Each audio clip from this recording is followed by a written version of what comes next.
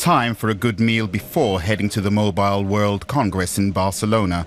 For Siegfried Kunzmann and his colleague, this is the first visit to an authentic tapas bar.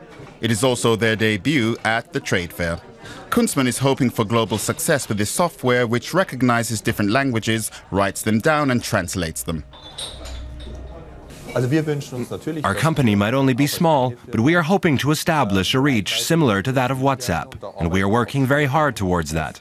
We are improving our technology and expanding our repertoire of languages, with the aim of eventually being able to cover large parts of it, if not the entire world.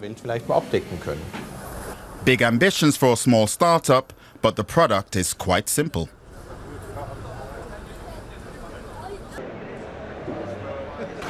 All right, let's see or listen to what happens.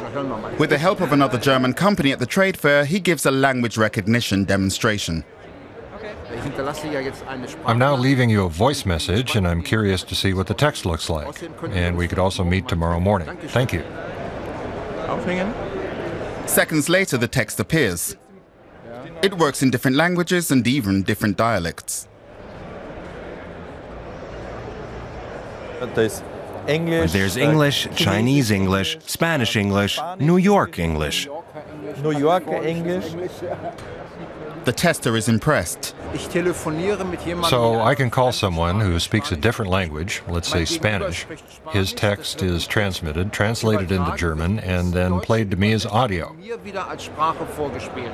that can be done very quickly, in real time, I can easily communicate with people who speak different languages, languages I don't understand. State-of-the-art technology from Germany could be interesting for big companies in the social media sector. Kunzmann, whose company is the only German one offering voice recognition here, sets off to find the Facebook stand. There are no important social media companies based in Europe, so if it is global recognition he wants, he'll have to deal with US companies. I am looking for Facebook. Yeah, but only with an appointment. But he needs an appointment to get to be seen, so opts instead to go and listen to Facebook founder Mark Zuckerberg talking live. We go to Zuckerberg talk? Yeah, but that kind of... Here too, he's not allowed in. He has the wrong pass. Okay. Yeah.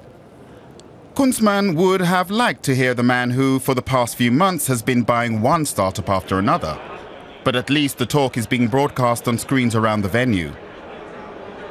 The German businessman is not looking to sell his company, but he would like to work with Facebook.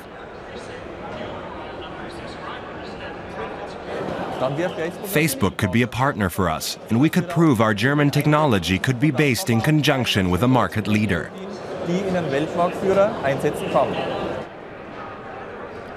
Kunzmann believes in his product.